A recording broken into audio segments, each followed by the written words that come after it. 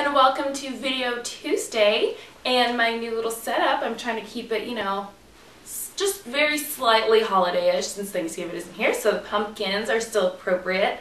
And my little Christmas tree guy, it'll get more Christmassy as time rolls on. But anyway, today is another holiday video, and today I have the Mercier Artist Palette for Eyes, and this is out for holiday 2013. If you follow me on my blog, you'll know that this video and the review and all the swatches are going up on my blog today. And this is a limited edition set, and it contains 12 eyeshadows. I'm going to open it up and zoom in while I'm talking about this. And I think just 3 of the shadows are limited edition. This retails for $48, and the single shadows of Laura Mercier retail for $23 or $24. So for just over the price of 2, you get to try out 12 of her shades. And I actually really like this because it's really hard when you fall in love with a shadow from a palette that's limited edition and you can never find it again, and that kind of pisses me off. And I love purple, and I'm really excited about it. So let me start the 3-minute review.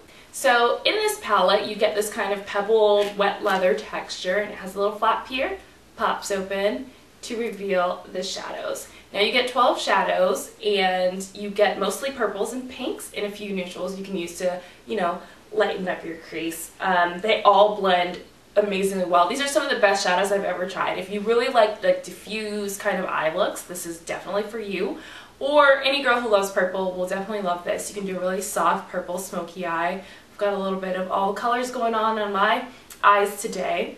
And you get a nice 6 and 6 with mattes and shimmers. So that's also really good because you can never have too many shimmery purples or matte purples.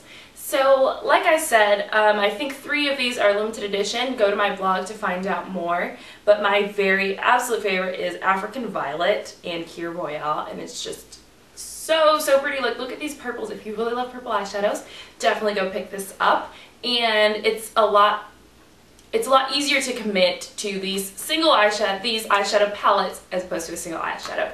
And Laura Mercier does not do this throughout the rest of the year. It only comes out during holidays, so this is really the only time that you get to test out products from her in this palette. And it's also really squishy, you know?